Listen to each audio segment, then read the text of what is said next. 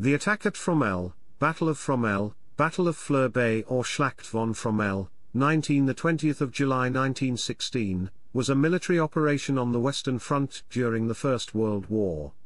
The attack was carried out by British and Australian troops and was subsidiary to the Battle of the Somme. General Headquarters of the British Expeditionary Force had ordered the 1st Army and 2nd Army to prepare attacks to support the 4th Army on the Somme, 50 miles to the south, to exploit any weakening of the German defences opposite. The attack took place 9.9 miles from Lille, between the Fauquissart Trivelet Road and Cordonnerie Farm, an area overlooked from Aubers Ridge to the south. The ground was low-lying and much of the defensive fortification by both sides consisted of building breastworks, rather than trenches. The operation was conducted by 11 Corps of the 1st Army with the 61st Division and the 5th Australian Division, Australian Imperial Force against the 6th Bavarian Reserve Division, supported by the 2 flanking divisions of the German 6th Army. Preparations for the attack were rushed. The troops involved lacked experience in trench warfare and the power of the German defense was significantly underestimated, the attackers being outnumbered 2-1. The advance took place in daylight, on a narrow front, against defenses overlooked by Aubers Ridge, with German artillery on either side free to fire into the flanks of the attack. Another attack by the 61st Division early on the 20th of July was cancelled, after it was realized that German counterattacks had already forced a retirement by the Australian troops to the original front line. On the 19th of July, General Erich von Falkenhayn, head of Oberste Heeresleitung, judged Fromelles to be the offensive he expected against the 6th Army. The attack gained no ground but inflicted some casualties. Next day the failure was evident and a captured operation order from 11 Corps revealed the limited nature of the operation. In 2012, a study of German records showed that no German division opposite 11 Corps moved until 4 to 9 weeks later. Falkenhayn sent divisions from the Souchez-Vimy area, 20 miles south instead, which had been misinterpreted in earlier accounts. The attack was the debut of the AF on the Western Front, and the Australian War Memorial described it as the worst 24 hours in Australia's entire history. Of 7,080 BIF casualties, 5,533 were suffered by the 5th Australian Division. The Germans suffered 1,600 to 2,000 casualties and lost 150 prisoners. Chapter 1, Background. On the 5th of July, during the Battle of the Somme, GHQ informed the 3 other British Army commanders that the German defences on the Somme might soon fall. The 1st and 2nd Army commanders were required to choose places to penetrate the German defences, if the attacks on the Somme continued to make progress. Gaps were to be widened to exploit weakness and disorganization of the German defense. The 2nd Army commander, General Herbert Plumer, was occupied by preparations for an offensive at Aubers Ridge but could spare a division for a joint attack with the 1st Army at the Army boundary.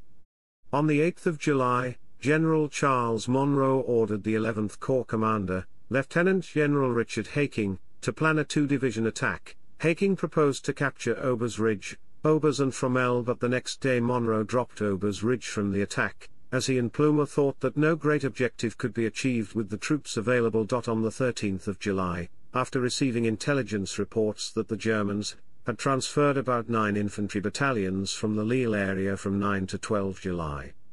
GHQ informed the 2 army commanders that a joint attack was to be carried out around the 18th of July, to exploit the depletion of the German defenders. Haking was ordered to begin a big preliminary bombardment to simulate a large offensive and conduct a local infantry attack on the German front line. On the 16th of July, discussions about the attack resumed, as the need for diversions to coincide with operations on the Somme had diminished when the Germans had not collapsed after the British success at the Battle of Aubers Ridge. Sir Douglas Haig, Commander-in-Chief of the BIF, did not want the attack unless it could succeed, and Munro and Haking opposed a postponement or cancellation. The weather had been dull on the 15th of July, and next day, soon after Munro and Haking made the decision to go ahead, it began to rain. 0 hour for the main bombardment was postponed because of the weather, and at 8:30 am, Haking delayed the attack for at least 24 hours. After having second thoughts, Munro postponed the operation until 19 July. Chapter 2, Prelude. Chapter 2 Section 1, Offensive Preparations. The 2nd Army provided the 5th Australian Division, the artillery of the 4th Australian Division and heavy guns and trench mortars to 11 Corps, for an attack from the Fauquissart Trivelet road to La Boutillière, with the 31st Division and 61st Division. Lack of artillery, training and experience in the Australian divisional artilleries and some of the heavy batteries, led to the attack front being reduced to 4,000 yards between the Fauquissart Trivelet road and Cordonnerie Farm. The ground was waterlogged, flat and visible from Aubers Ridge, behind the German front to the south. The 39th Division and 31st Division moved their boundaries north as the 61st Division concentrated along the Fauquissart Trivelet road to Bond Street. The 20th Division moved its boundary south to Cordonnerie Farm on the left of the 5th Australian Division, which concentrated from Bond Street to Cordonnerie Farm. The 12 attacking battalions were supported by more artillery than the Battle of Aubers Ridge in May 1915, more ammunition was available and there were trench mortars for wire cutting.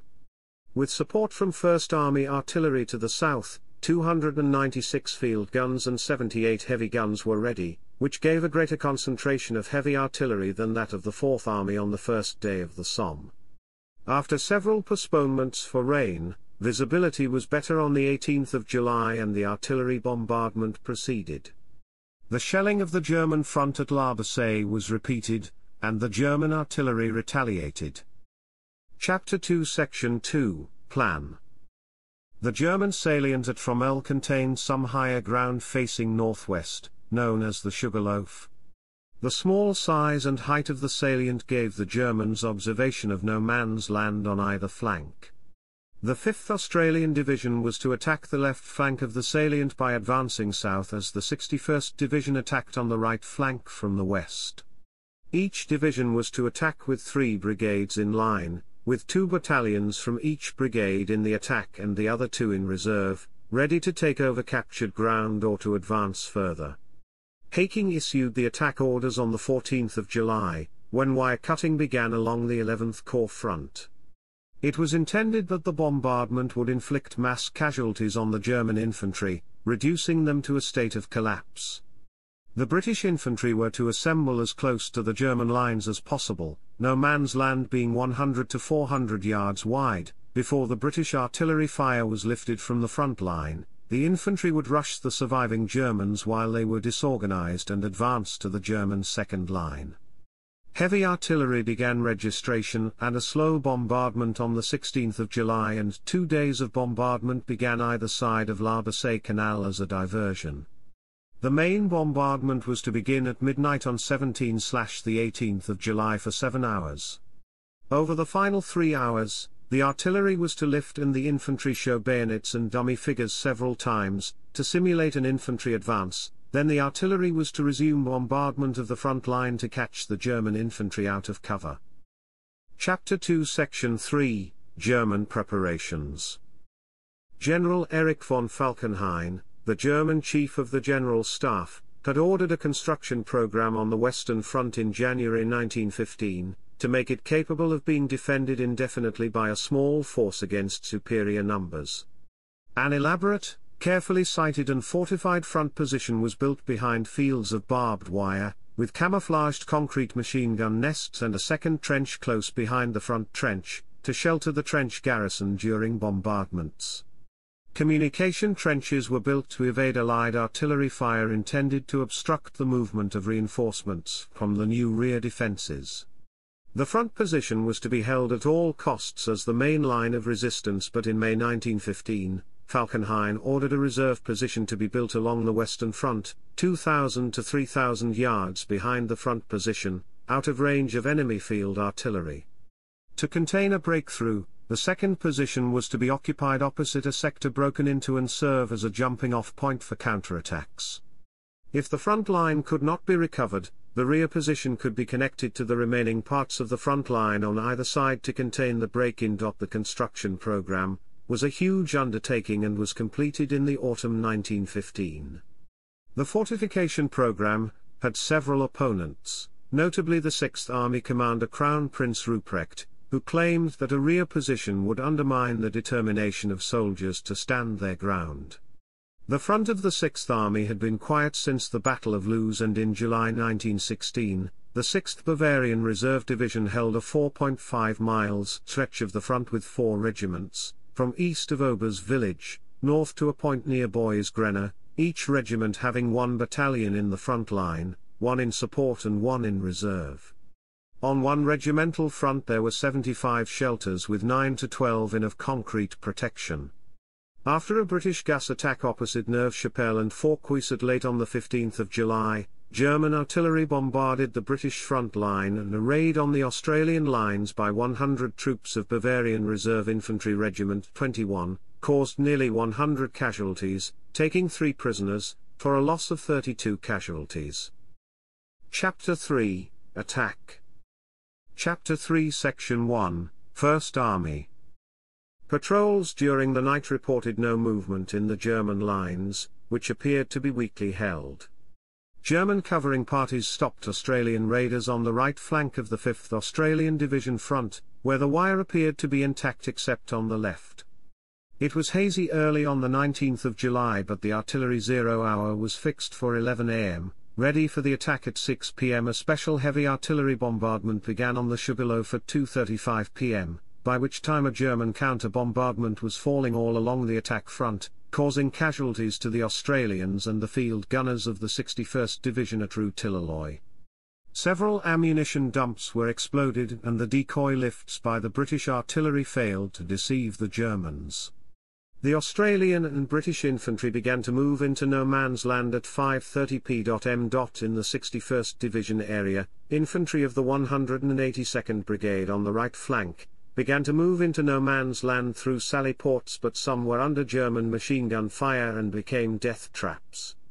2 companies of the right-hand battalion managed to get within 50 yards of the German parapet, with few casualties, then rushed the breastwork as the artillery lifted, finding the wire cut and the Germans incapable of resistance. Uncut wire held up the advance to the second line, and German machine gun fire from the right flank caused many casualties as the survivors reached the objective. Reinforcements reached the front trench, but German flanking fire caused many casualties and German artillery began to bombard the captured area. The left-hand battalion lost more men in no man's land and then found that the wire at the Wick salient was uncut. The few infantry to get through the wire were shot down short of the front trench. Reinforcements were also caught in no man's land and pinned down. In the center, the 183rd Brigade was bombarded before the advance began, and shrapnel shell fire prevented the infantry from using the sally ports. After climbing the parapet, both battalions were shot down in no man's land, only a few men getting close to the German wire before being killed or wounded. On the left, the attacking battalions of the 184th Brigade had been in the front line under German artillery fire all morning. On the right, the sally ports were under fire and only a few troops reached the German wire, finding that his was uncut, before falling back. The attack of the left-hand battalion towards the Sugarloaf salient was stopped by German fire on the sally ports. The British tried to exit along Ron the Sap, which was under shrapnel bombardment. Most of the battalion was destroyed, but some troops reached the northeast part of the salient, and tried to enter the German breastwork, until all became casualties. On the 5th Australian Division front, the troops attacked over the parapet, suffering fewer casualties than the 61st Division. The 15th Brigade advanced next to the British 183rd Brigade towards the junction of the German line and Lays Brook, which ran diagonally across no man's land. The right battalion advance was stopped by machine gun fire from the Sugarloaf after 300 yards, and the left-hand battalion ran into uncut wire, both battalions suffering many casualties as the survivors dug in. In the Australian centre, the 14th Brigade had fewer casualties, reached the German front line and took a number of prisoners. When the Australians pressed on, they found only flat fields and ditches full of water. A line was selected for consolidation, and 10 machine guns were sent forward. The 8th Australian Brigade battalions attacked through machine gun fire from the front and flanks.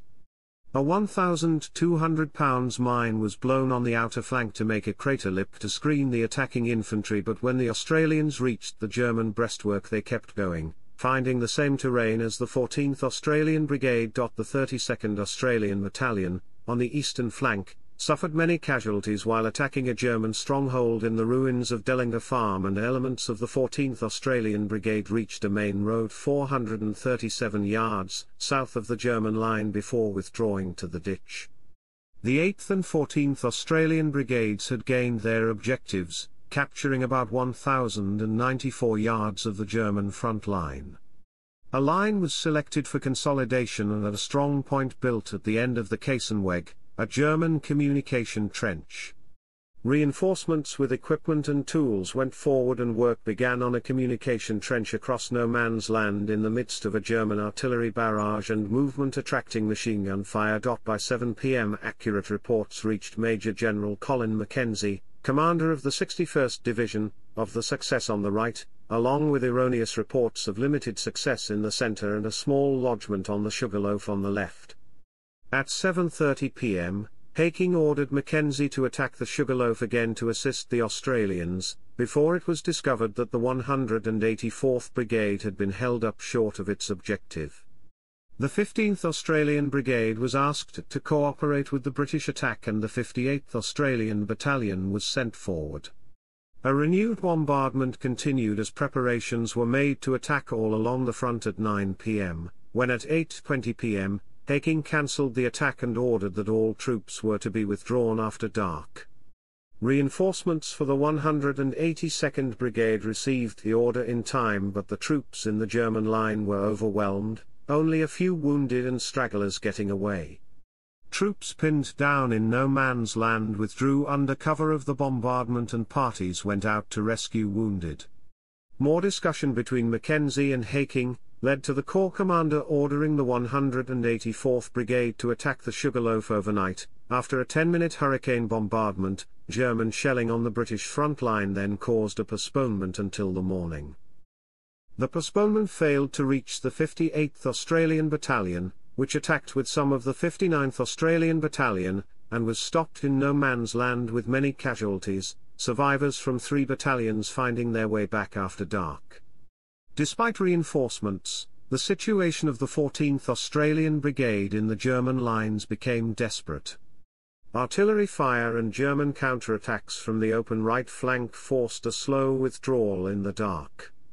On the left flank, more troops were sent forward, with ammunition, to the 8th Australian Brigade at dusk, and at 2 a.m. every soldier who could be found was sent forward. Consolidation in the German lines was slow as the troops lacked experience, many officers had become casualties and there was no dry soil to fill sandbags, mud being a poor substitute. German counterattacks on the front and flanks, with machine gun fire from Cordonnerie Farm, de Moquet Farm, and the Tadpole, began at 3:15 a.m. on the 20th of July, forcing a retirement to the German first line and then a withdrawal to the original front line. Many Australians were cut off and captured. News of the retirement by the 8th Australian Brigade reached Mackay while at a meeting with Mackenzie, Haking, and Munro, to plan the new attack by the 61st Division. Munro ordered the 14th Australian Brigade to be withdrawn, and at 5:40 a.m. the artillery began a box barrage around the brigade. At 7:50 a.m. the order to retire arrived, although it was not received by some parties. German troops had got well behind the right flank and fired at every sign of movement, forcing the Australians to withdraw along the communication trench dug overnight. By 9 a.m. the remnants of the 53rd, 54th and 55th Australian battalions had returned, many wounded were rescued but only 4 of the machine guns were recovered. Artillery fire by both sides diminished and work began on either side of no man's land to repair defences. A short truce was negotiated by the Germans and Australians to recover their wounded. Chapter 3 Section 2, Air Operations. From 14 July the Illes-Bacamps Road, 3 miles behind the German front line, was kept under air observation by the Royal Flying Corps. On 16 July 16th Squadron joined 10th Squadron on the attack front along with a kite balloon section, bringing the I Brigade RFC squadrons supporting the attack up to 3 Corps squadrons and 2 Army squadrons. The Corps aircraft photographed and reconnoitred the area before the attack and flew artillery observation and contact patrols during the battle.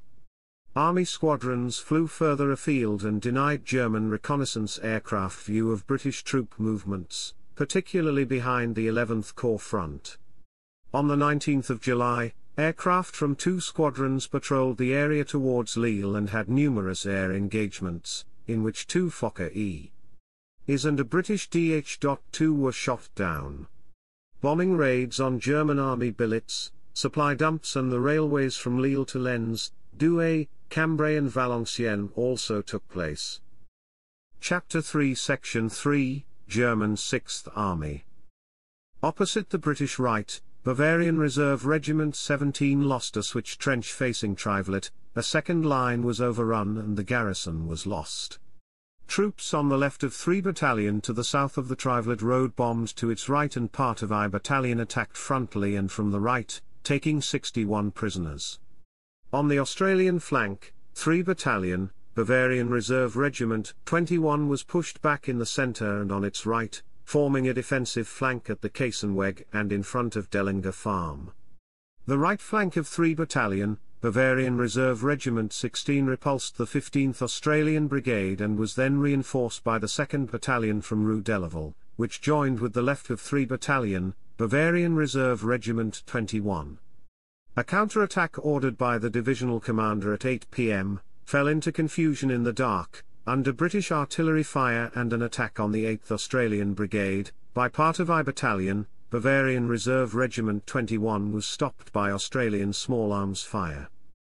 Later on, 2 other companies attacked up the Cassenweg as I Battalion, Bavarian Reserve Regiment 21 and half of Bavarian Reserve Regiment 20 attacked from the flank, reaching the old front line at 6 a.m. on the 20th of July. The right flank of the 14th Australian Brigade was counterattacked by most of I Battalion, Bavarian Reserve Regiment 16, which joined the 2nd Battalion and recaptured the front line step by step until dawn, when a pause was ordered due to exhaustion and lack of ammunition and grenades.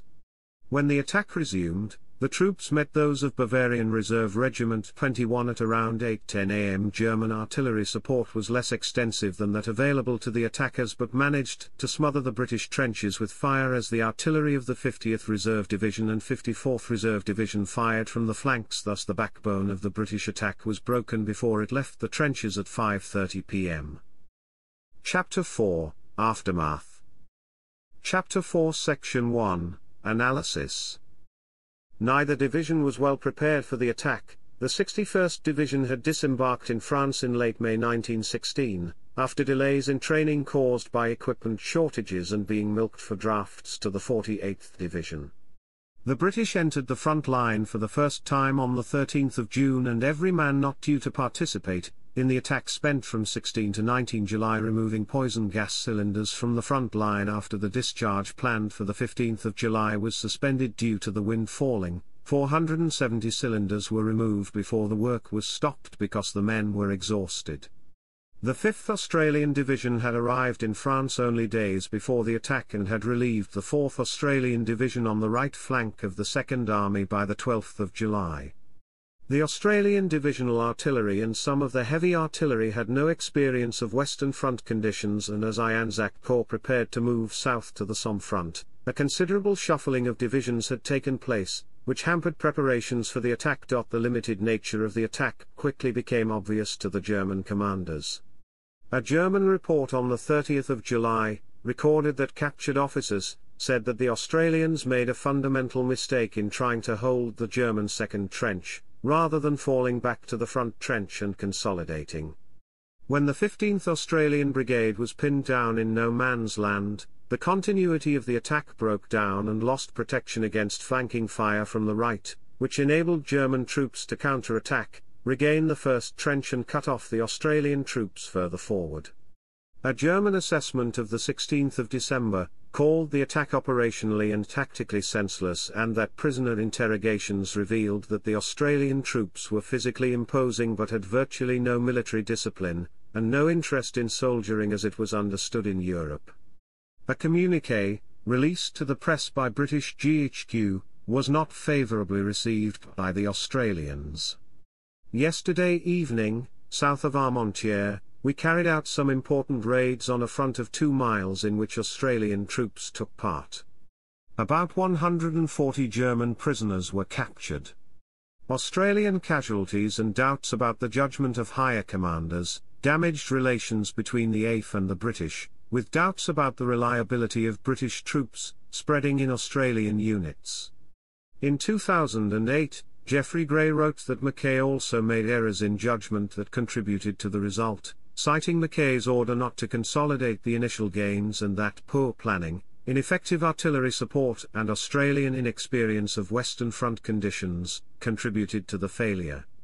A number of senior Australian officers were removed after the debacle, and the recuperation of the 5th Australian Division took until late summer, when it began trench raiding.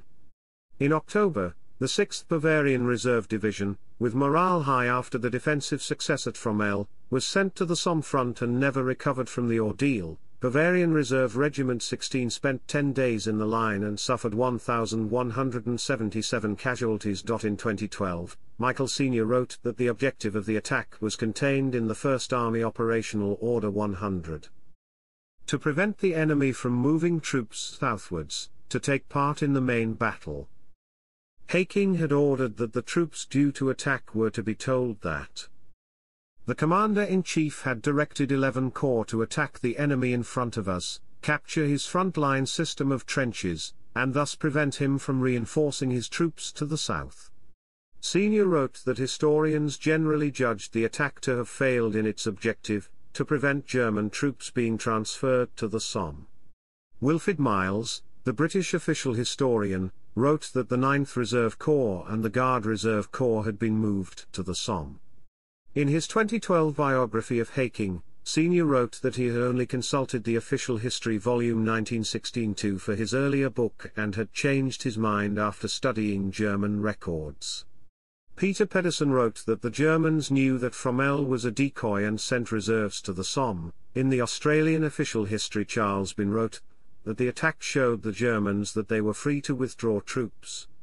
In 2007, Paul Cobb wrote that the Germans were not deterred from sending troops to the Somme. Senior wrote that there was evidence that the transfer of troops to the south was delayed by the attack on Fromelles. A German intelligence officer of the 6th Bavarian Reserve Division wrote on the 20th of July, "There are no signs of any immediate repetition of the enemy attack, however, judging by the general situation, a new push is not impossible."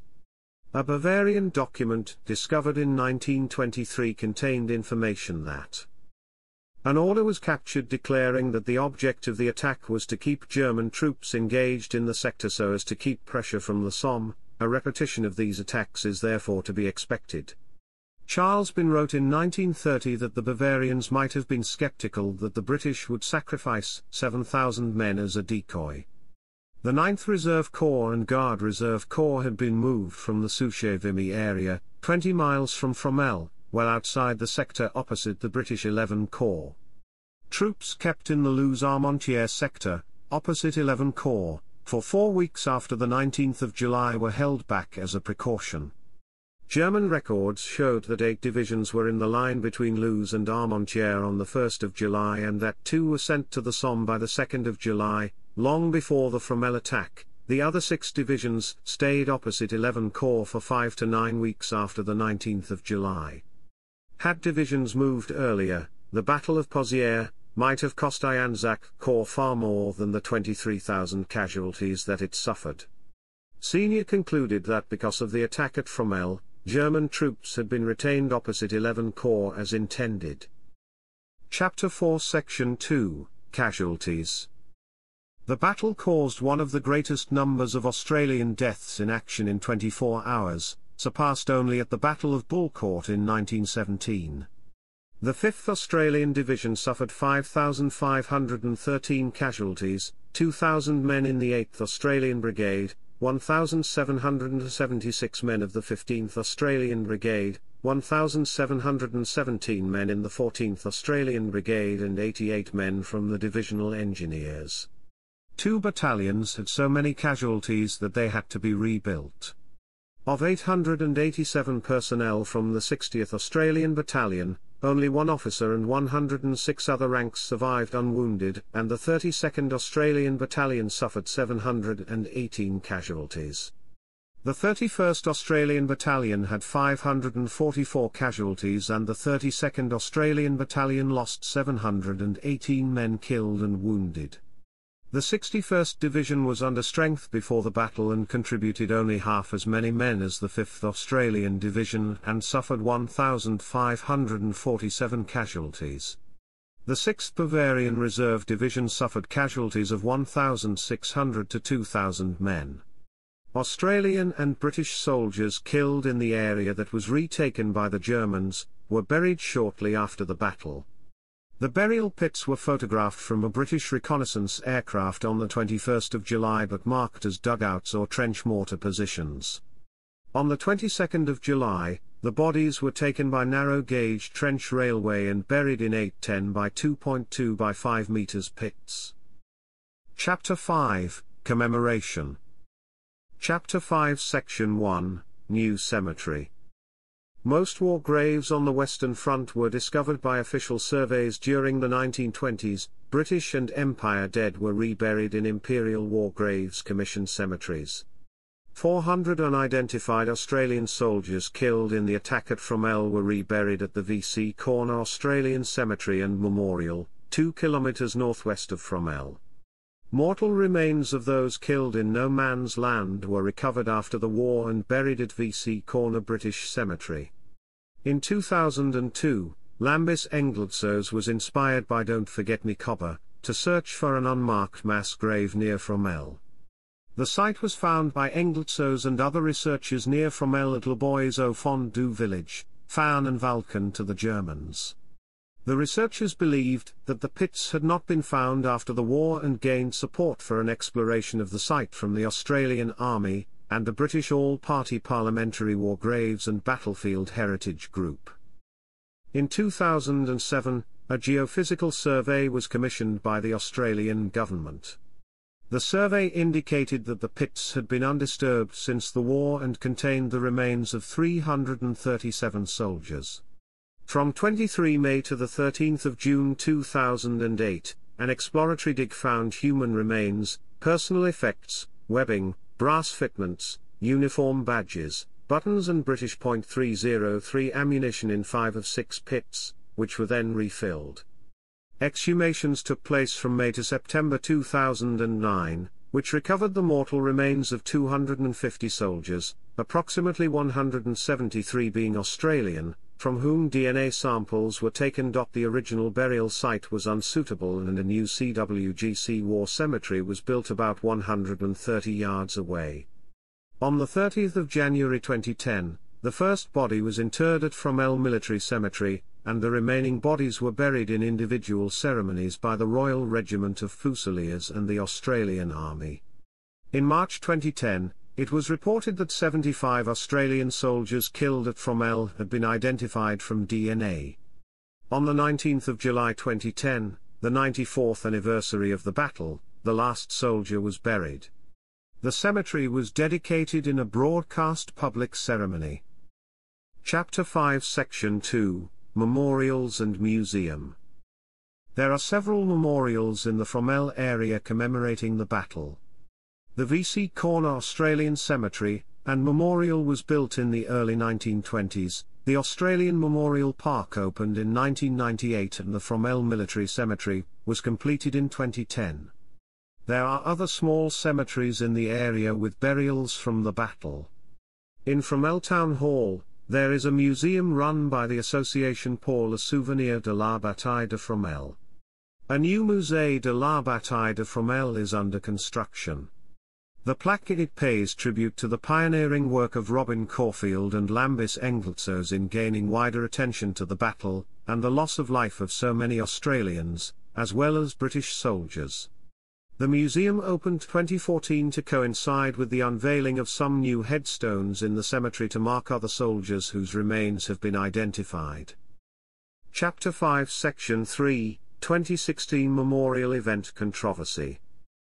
In 2016, plans to hold a memorial event at the Pheasantwood Military Cemetery were announced with the controversial decision to exclude British attendees from the ceremony. The move provoked anger amongst some families of the approximately 1,500 British casualties. Families feel totally insulted by the attitude of the Australian authorities. Men from both countries fought together and died together, but now the Australians want to airbrush the British out of the battle. The Australian Department of Veterans Affairs said that a decision has been made by the Australian government to favour the Australians and French. This is not to diminish the role of other nations but simply a recognition of the Australian focus of the event we are organising.